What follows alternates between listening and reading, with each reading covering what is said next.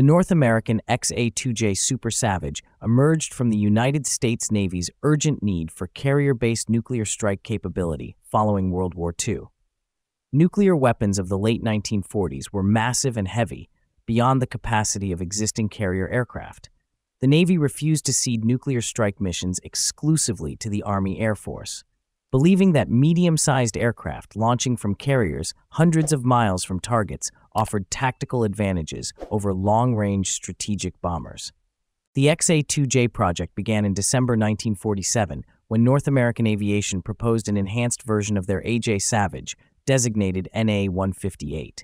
The Navy ordered 2 prototypes and a static test airframe in October 1948, assigning Bureau of Aeronautics serial numbers 124439 and 124440.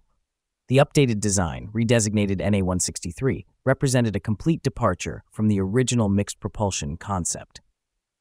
The Super Savage featured an all-metal construction with tricycle landing gear and a high-mounted straight wing equipped with drooping leading edges and large trailing edge flaps.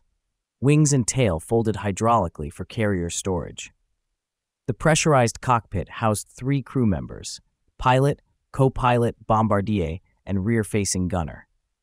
The internal bomb bay accommodated up to 10,500 pounds of ordnance, while the planned defensive armament included a radar-equipped tail turret with twin 20mm cannons.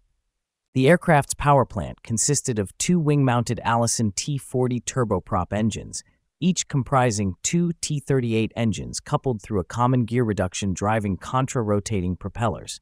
This complex arrangement produced 5,332 horsepower and 1,225 pounds of thrust, equivalent to 5,850 horsepower combined.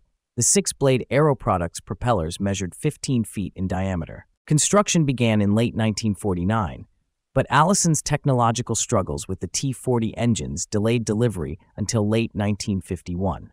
The first prototype finally flew on January 4, 1952, piloted by Robert Baker from Los Angeles International Airport to Edwards Air Force Base for testing. The T40 engine proved catastrophically unreliable. Both engines and gearboxes suffered frequent failures, limiting output to 5,035 horsepower.